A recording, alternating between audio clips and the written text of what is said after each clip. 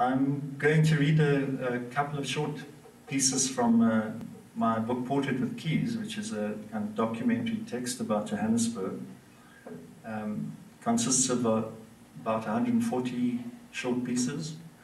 They were published in sequences over a period of about 8 years before they were assembled into a single book.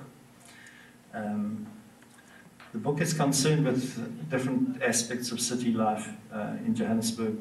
One of those aspects, of course, is security. As I'm sure some of you know, Johannesburg is a rather threatening city, and people are very concerned about their personal safety. So I'm going to read a short piece and a slightly longer piece which have to do with that particular question. And the first piece is actually the opening section of the book.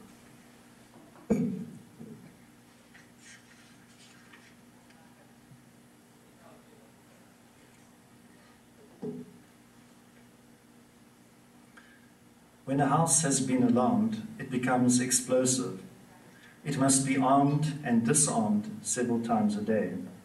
When it is armed by the touching of keys upon a pad, it emits a whine that sends the occupants rushing out, banging the door behind them. There are no leisurely departures.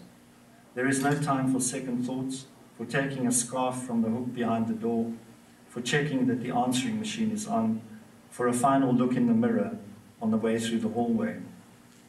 There are no save at homecomings either. You do not unwind into such a house, kicking off your shoes, breathing the familiar air. Every departure is precipitate. Every arrival is a scraping in. In an alarmed house, you awake in the small hours to find the room unnaturally light. The keys on the touchpad are aglow with a luminous clinical green, like a nightlight for a child who's afraid of the dark.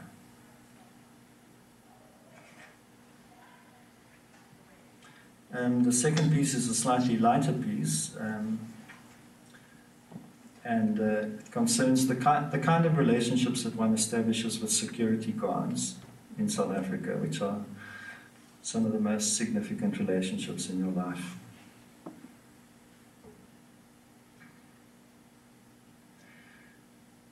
We have left the security arrangements for my birthday party until the last minute, resisting the imposition of it, hoping the problem will resolve itself. Once your responsibilities as host extended no further than food and drink and a bit of mood music. Now you must take steps to ensure the safety of your guests and their property. I think it's irresponsible of us to have a dinner party at all, I say to Minky. There should be a municipal bylaw that only people with long driveways and big dogs are allowed to entertain. We should call the whole thing off. It'll be fine, she says, just stop obsessing. The last time we had people over, I had to keep going outside to check that their cars were still there. It spoiled my evening. We'll get a guard, she says. She phones the armed response people. It is too late, all their guards are booked. But they recommend the Academy of Security, where trainees are registered for on-the-job experience. She phones the Academy. Yes, they do supply security guards for single functions. A dinner party, 7-ish, can do. That will be the half-shift deal, unless you want him to stay past midnight and pay the full shift rate.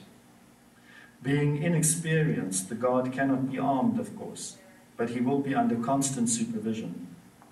They can arrange an armed guard from another company, probably, but at such short notice it will be more expensive, you understand. We settle for inexperienced, unarmed, half-shift. The security costs more than the food, I say, and he's still an apprentice. We should have gone to a restaurant. The apprentice security guard is called Bongi.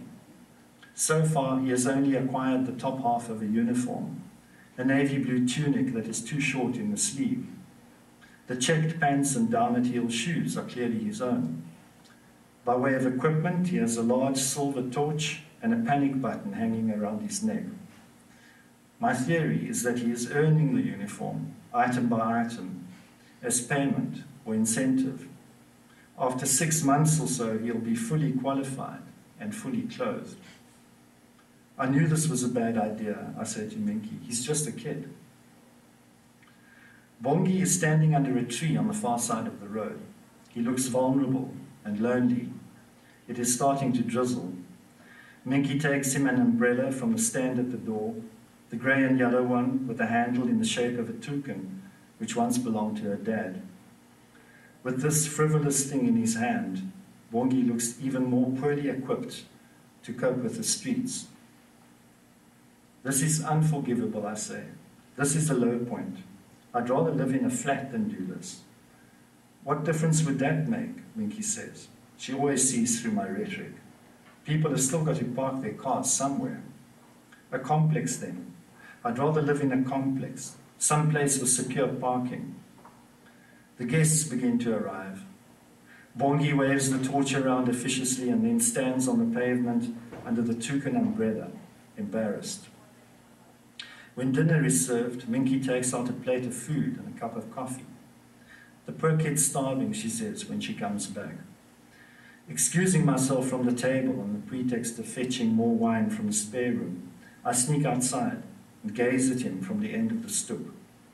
He's squatting on the curb with a plate between his feet on the tar, eating voraciously. He's a sitting duck, I say to her in the kitchen when we're dishing up seconds. What the hell is he expected to do if an armed gang tries to steal one of the cars, God forbid? Throw the panic button at them. This whole arrangement is immoral, especially our part in it. Our friends are insured anyway. If someone steals Branko's car, he'll get another one. What if this kid gets hurt while we're sitting here, feeding our faces and moaning about the crime rate? I think he'll have seconds too. With a plate of Thai chicken under his belt and another in prospect, Bongi is looking better. We exchange a few words. He comes from a farm near Marikana, out near the Magaliesberg, and he's been in Joburg since June. His uncle found him this job. His uncle has been a full-time security for 5 years. He looks quite pleased with himself. Perhaps he's thinking, this is not such a bad job after all. But we cannot see it that way. At 10:30, Minky calls him inside to watch the cars from the stoep over the wall. When the supervisor arrives an hour later, there's a hullabaloo. You've got to maintain standards, he says, especially when you're training these guys. You can't have them getting soft on the job. That's it, we say to one another afterwards. No more parties, never again.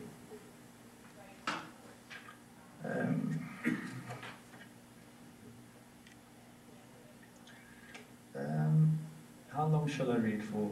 Another 10 minutes or so?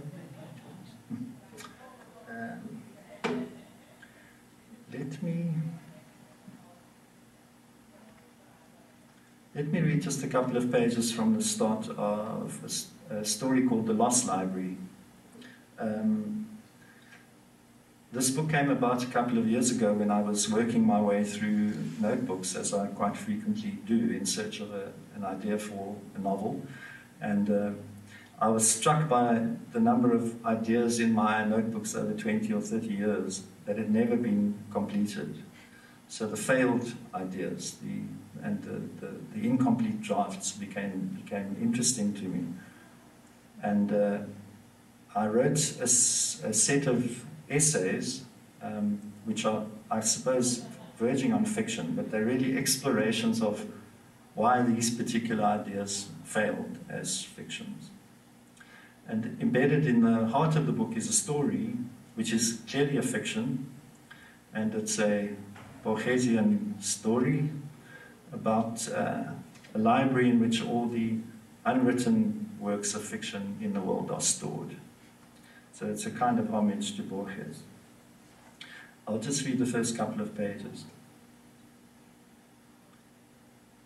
She's pretty, this librarian, the young man thinks, sun-browned and outdoorsy, with none of the papery pallor he associates with the profession.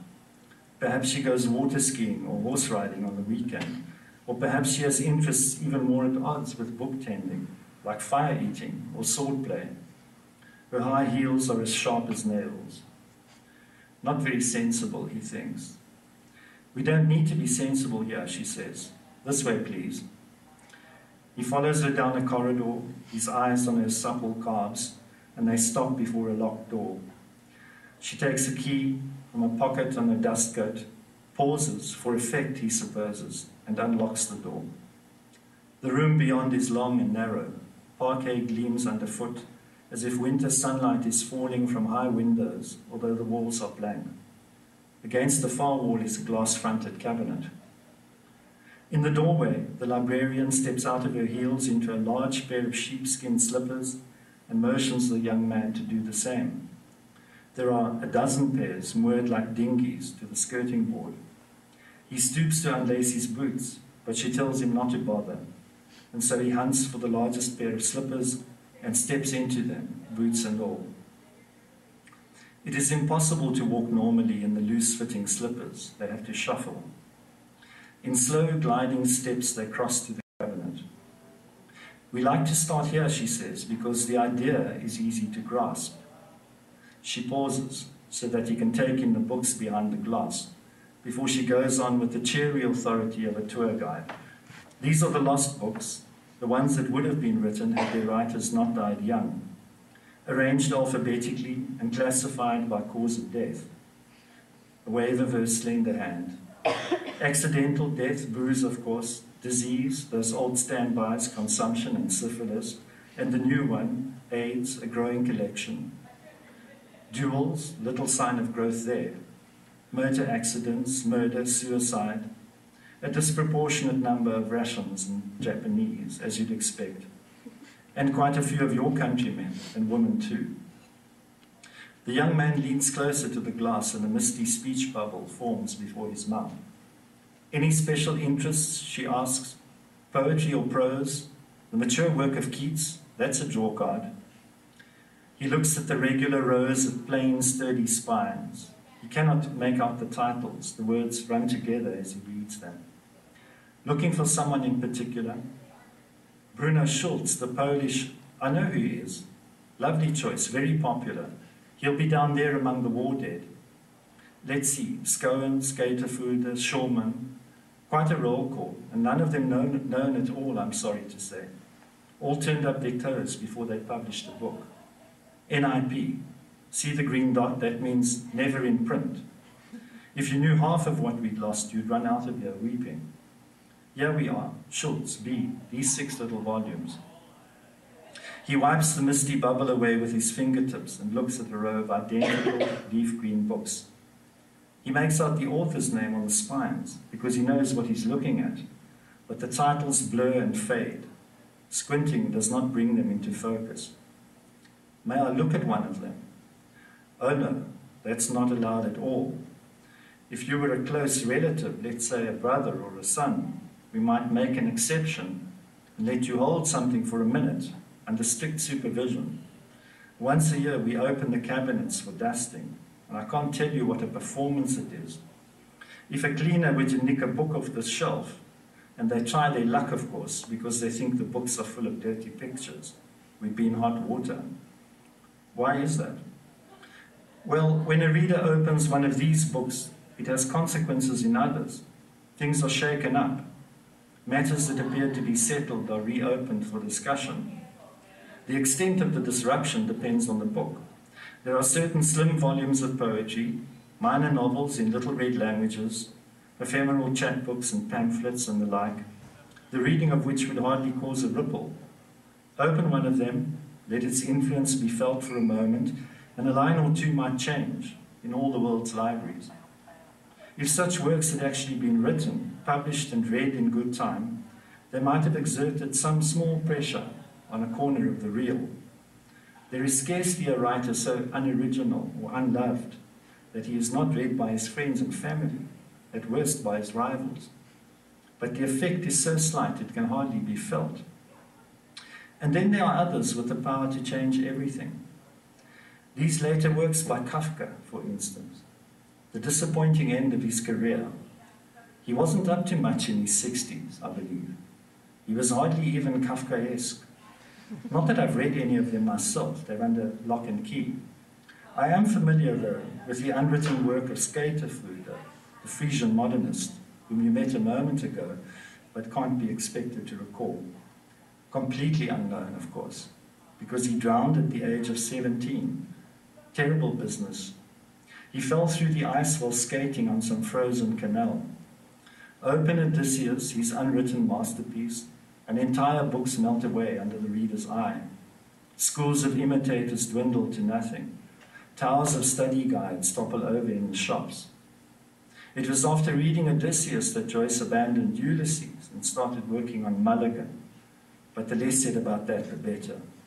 You can imagine the trouble you would cause if you let such a book out of its cage. I think I'll stop there.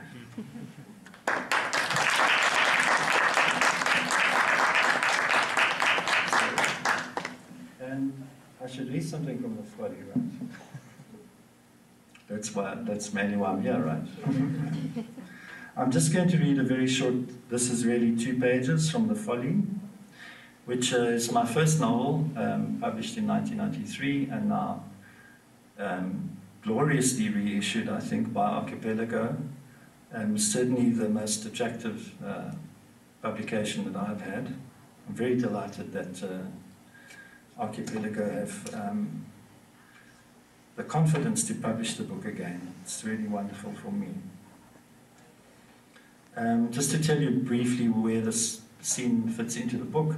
At the beginning, Mr. and Mrs. Malchus are living very settled suburban lives in their home, and a stranger called Nevenazen arrives on the plot next door and clears away all the grass and begins to map out with nails and string the plan of a new house. And he slowly draws Mr. Malchus into his project. Mr. Malchus's problem is that he can't actually visualize the house that Nevenazen is introducing to him. And this is a key moment in the book where he finally thinks that he gets it. He finally understands the plan. After several weeks, Mr. Malchus's single-minded dedication to maintenance produced an unexpected result. One evening, he was kneading a scoop of wintergreen into a fibrous knot near the heart of the plan when he noticed a breeze block lying on the ground nearby. He looked at it in surprise, naturally, whereupon it vanished without trace. How often in his thankless quest for the new house, at first under Nevenazen's tutelage, latterly on his own, had Malchus yearned for just such a keystone? How often had its absence weighed heavily on his mind? Yet now, when the key finally appeared, he could not grasp it. It must be a practical joke, he thought. Someone's pulling my leg. But this was not borne out by the evidence. There were no mirrors to be seen, no giveaway wires, no burning cigarette ends. Nowhere on the carefully swept plot was there a single mark that Malchus could not account for. No footprint, no telltale gouge or scrape. Finding his way cautiously to the scene of the appearance, or rather the disappearance, as he thought of it, he went down on his hands and knees and examined the surface closely. But the breeze block itself had left no impression. He was forced to dismiss it as a figment of his imagination, a side effect of stress and overwork. Wasn't he holding down 2 jobs? He didn't breathe a word to Mrs. The following evening's shift held no surprises. But the day after was a Saturday, and he was obliged to spend the whole afternoon tending the plan. Towards sunset he was sweeping with the grass broom when a ghostly balustrade floated into view, some 5 meters above the ground, and dependent upon nothing at all. A less steadfast man might have taken to his heels, but Malchus stood firm. He even had the presence of mind not to confront the apparition directly. He sensed danger. He saw himself turned to stone. So he maintained the steady rhythm of his sweeping and watched the floating balustrade out of the corner of his eye. It shimmered and shimmied and emitted a halo of brilliant light. It faded and was on the point of vanishing altogether, but as Malchus's heart skipped a beat, it glowed again with new intensity and appeared to stabilize and solidify somewhat. It grew a landing. It excreted a film of crimson linoleum. It oozed wax. Then it gave birth to a flight of stairs, each riser condensing in incandescent vapor and toppling in slow motion from the edge of the tread above it, shuffling languidly into place. The handrails of the grand staircase curved gracefully, uncoiling like stems, and progressed slowly down to the ground. A pool of yellow light seeped out, gathered itself, and extruded from its syrupy depths 5 strips of Oregon pine which hovered just above the surface. They came closer. He smelled wax and sawdust.